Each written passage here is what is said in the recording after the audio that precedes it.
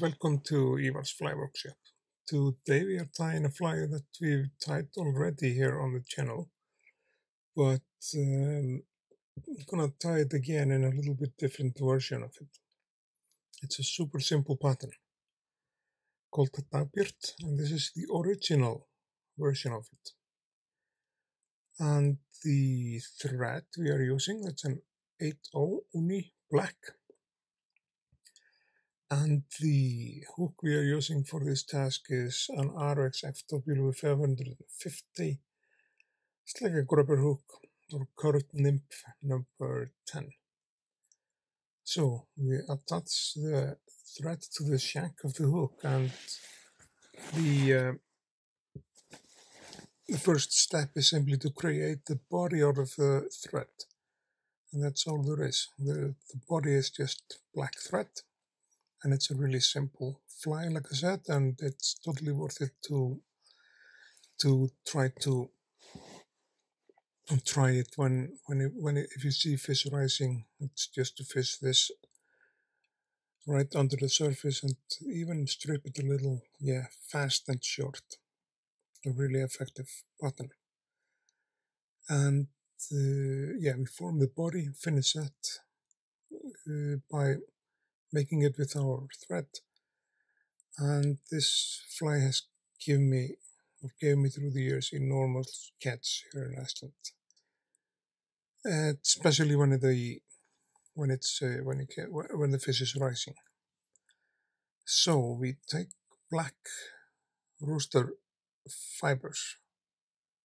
There, we place it on the back, and then we kind of twist it so it goes under the hook shank.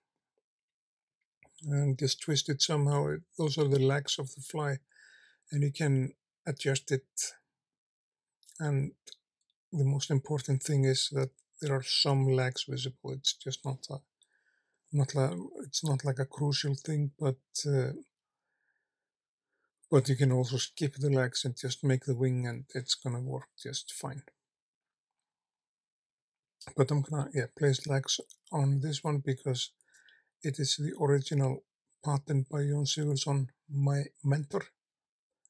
And as you see, this fly, when you get a gray or a white wing on it, it just looks like some of the gnats that the fish is eating and picking just on the surface or right below the surface.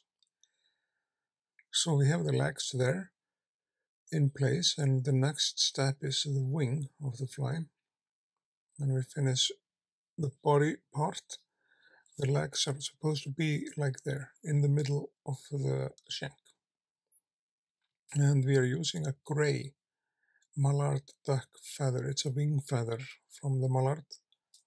And we are pinching out like a decent amount of fibers. And we line them down there. And lightly attach it in the first place, and then we tighten down our wraps.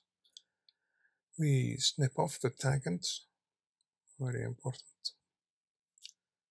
And it looks like a black gnat, and this fly is very much like that, and it's probably the reason why it all works so well. And like I said, you can just make a hat of the fly right now, finish it off, do the finish, and put the varnish on it. And with this length of a wing, the fly is it's gonna work just perfectly. But the original version of the fly is that you have to trim the wing down to, I'll show you. But before doing that, you'll be, of course, putting the whip finishing knots on it, and then just snip off the rest. And here comes the magic tricks.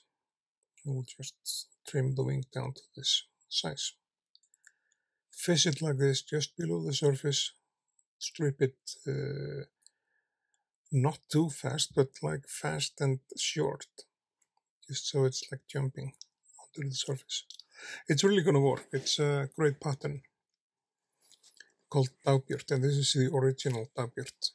Now we just place a little bit of UV varnish on it, solar has one, bone cure, it's a really good varnish, and zap it with our light, and that's the fly.